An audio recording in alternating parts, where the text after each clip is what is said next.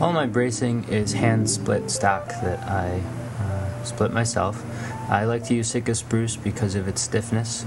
I make sure when I'm hand planing it down that the bar remains perfectly straight with the grain running perpendicular along its whole length.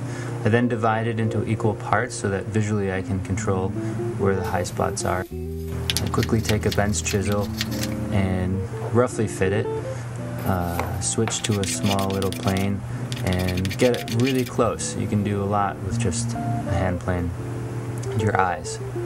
I keep going, kind of rock it back and forth, feeling where the high and low points are, if one side is higher than the other, slowly getting the ends down to meet the center. I want to control the angle of the brace, where it lies on the top. When it's pretty close, I use a fine chalk. Here I'm rocking it back and forth, seeing where the high points are, as well as using the chalk as a reference to show me where the bumps are. I go with small finger planes at this point to remove a lot, and as I continue I use more precise tools, so I finish with a scraper, removing all of the high bumps. Now here you can see me rolling the bar back and forth. I'm feeling how it rolls back and forth. I'm feeling the amount of spring. I want this to be a smooth transition from the back to front without rocking over itself. If it rocks, you know that one side is higher than the other and there's a bump. At this point, all the chalk should be uniform across the whole bar. And you're getting ready for gluing. So at this point you remove all of the chalk and the dust and do a good dry fit to make sure that it fits well before you glue it. Just with 2 clamps is good enough. Then apply the glue. You don't want to use a lot. If you oversaturate the wood, you risk showing the bar through the top on the other side.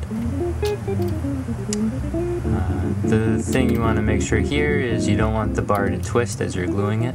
You want it to stay in the angle that you fit it to, and you want the clamping pressure to be even across the whole bar.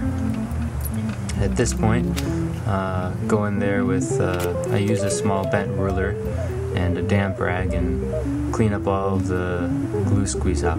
It's much easier to do this now than later on after it dries and you're trying to profile the base bar. Here you can also see the cradle that I use to hold the top through the whole process. This keeps the top completely secured. It doesn't bend or twist while I'm fitting the bar or gluing it. When you profile the bar, I use a set of dimensions that I use through all my bracing. Sometimes I change it up a little bit depending on the stiffness of the brace and the top. And this is just the same dimensions I use for my cellos and violin work. Everything is done visually. The higher the brace, the more narrow it can be. And you want the braces to be round, and as it gets higher to form more of a bullet shape.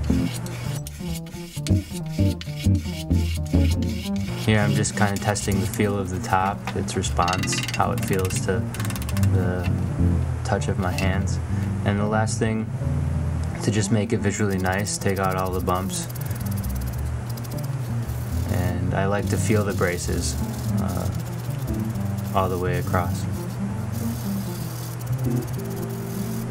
Finally, I take a sharp knife and profile the ends so that it just doesn't end abruptly. It's a nice cut finish.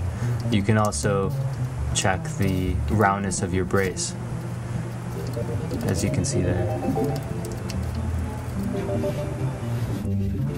Thanks for watching, and please check my blog for more information.